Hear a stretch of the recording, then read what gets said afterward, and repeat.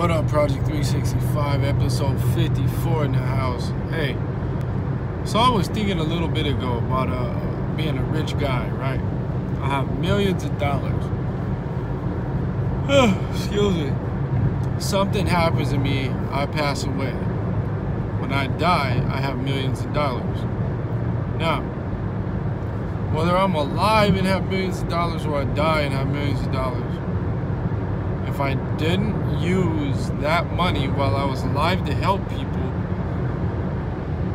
to leave that legacy of example for my kids or my grandkids or whatever, or even just my immediate family, of how to utilize money when you're here on earth, what the hell makes you guys think that when you die, that they're gonna use your money that you ain't left behind for any kind of good?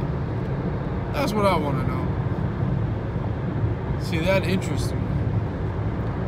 If you got money right now and you're not doing anything with it, except you got secret underground tunnels, or you got secret buildings in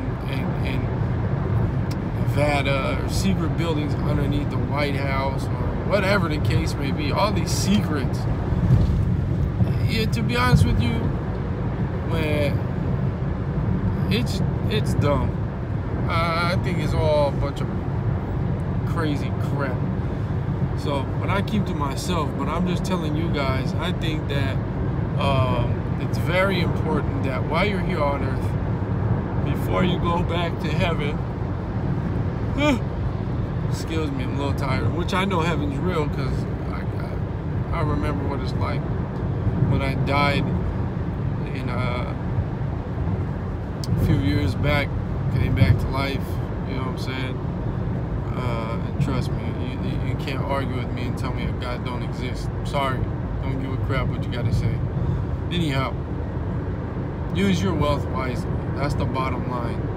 If you got the money, invest the money. Invest it in the lives of others, but genuinely help people. I hope you guys have a blessed day.